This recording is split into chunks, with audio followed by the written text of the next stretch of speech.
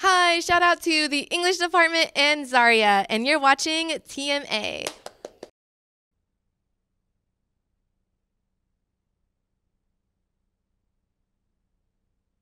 Okay, Thomas. Over the weekend, I took some time and analyzed the riddle. So what you're really telling me is that you used ChatGPT to get your answer. What? No. Okay, but in reality, I kind of just Googled the riddle. But I thought it was a red herring, but now I think I see the vision. Really? Mind sharing what you have? In a sec, I'm not completely sure that the information I have is 100%, and I don't really want to accuse anybody of something that they didn't do. All right, but do it during the Pledge and show. You had the whole weekend, so my expectations are up here. You know that isn't that high. Well, I'm sitting. Cut me some slack. All right, but just go to the announcements. I think I'm on the verge of discovering greatness. All right, let me do this. Titans, please stand for the Pledge of Allegiance. I pledge allegiance to the flag of the United States of America and to the republic for which it stands, one nation, under God, indivisible, with liberty and justice for all. Please pause for the moment of silence.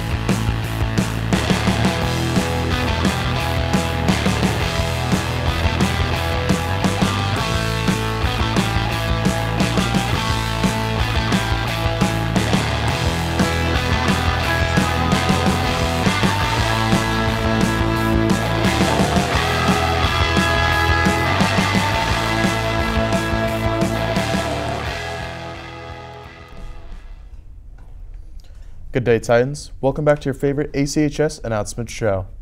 I'm your host, Henry Lopez. And I'm your other host, Thomas Troche. And today is Monday, April 8th, 2024. Sure is.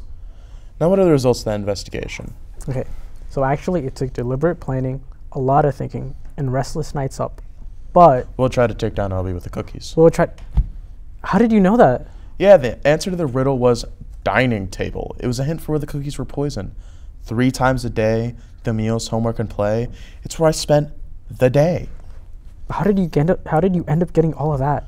It was really easy, but we had to do the announcements. I'll finish my monologue soon, don't worry. Come join the Black Student Union and AVID for a dynamic seminar about your academic future success on the following topics: elevator pitches, scholarships 101, time management, study strategies, professional resumes, and emails. The sign-up form is available on BSU's Instagram account, so make sure to sign up by April 9th before you miss it.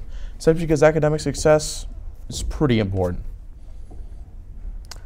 Although the first boys varsity lacrosse home game against Washington Liberty was not a win, the team made a big win on its own. They came out playing hard and fighting as a team. Teammate producers Leighton Sutter and Daisy Soisuvarn were on the scene.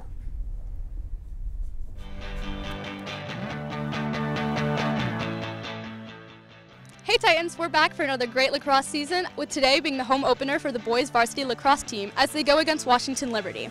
After an impressive performance last season, including semifinals, we're excited for the new season. Let's go!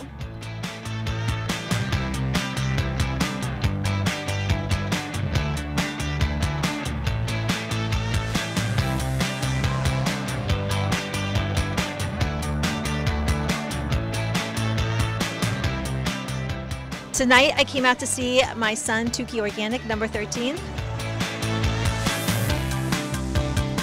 The best part of this game were the fast breaks and the scoring on the fast breaks. It was really exciting.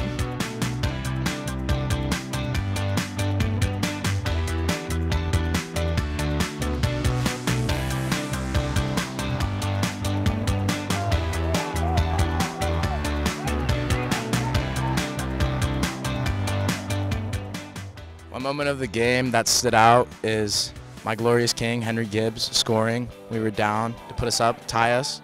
That was big. That was a big moment.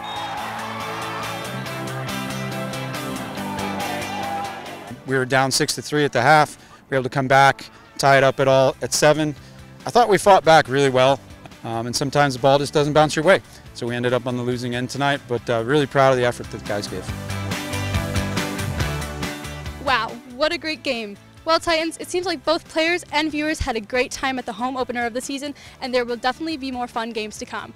This is Leighton Sutter with Daisy Soisuvarn behind the camera, and you're watching TMA.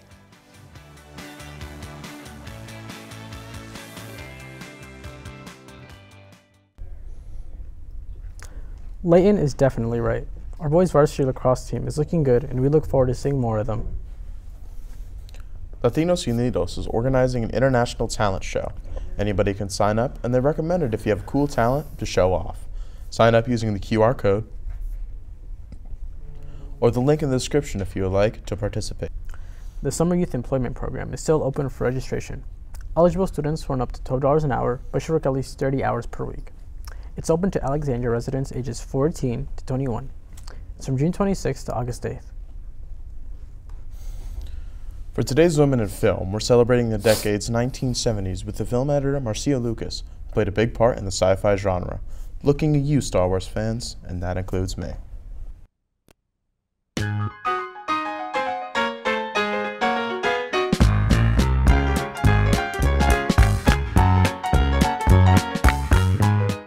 Whether or not you've watched the movies, everyone knows something about Star Wars.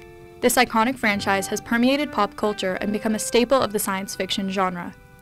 But while all the praise goes to writer and director George Lucas, without the incredible work of editor Marcia Lucas, George's wife, the franchise would not be where it is today, and science fiction and fantasy might look very different. Marcia Griffin married George Lucas in 1969.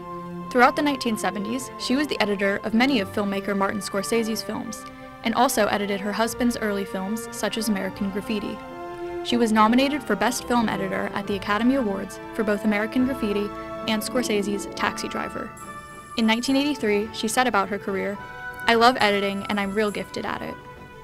During the creation of the first Star Wars movie, George Lucas had originally hired a different editor for the film, but hated the resulting cut, and instead entrusted his wife with the editing.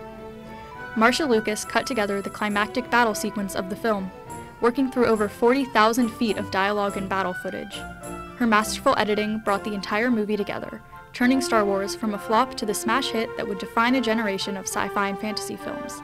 And she won an Oscar for Best Film Editor for the movie.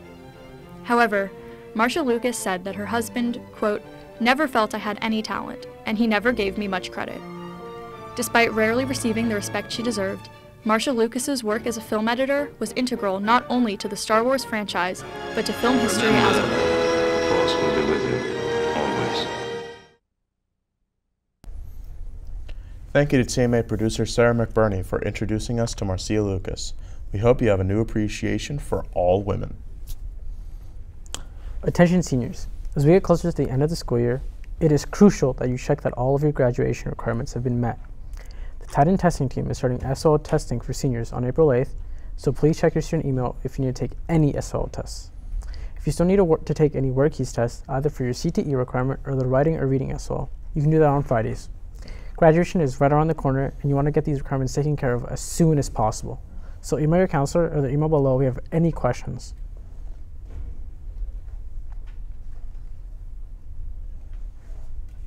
Okay, now Thomas, I'm actually interested in hearing the rest of this. So I was eating a cookie at home, and then it all hit me like a truck. It's Will, because he wants to be host. And right before we began filming, he said that he also wanted to be host. So Will wanted to get rid of the competition. Oh, so then where's Obi right now? He's in recovery from the cookies. Oh, so he's all right. But should we do something about Will? The attempted taking of a job? I guess if you also want to end up on his hit list, go ahead. No, yeah, I think I'd rather not.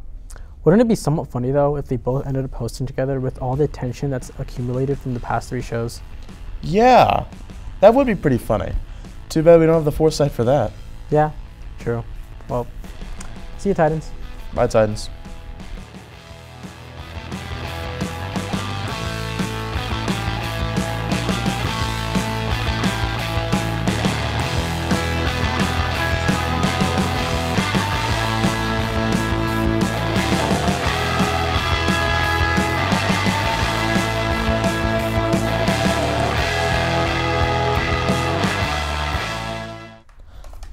How did we go from last show being like? Yeah. Can they lock in? Yeah. Okay. Oh my God, no way.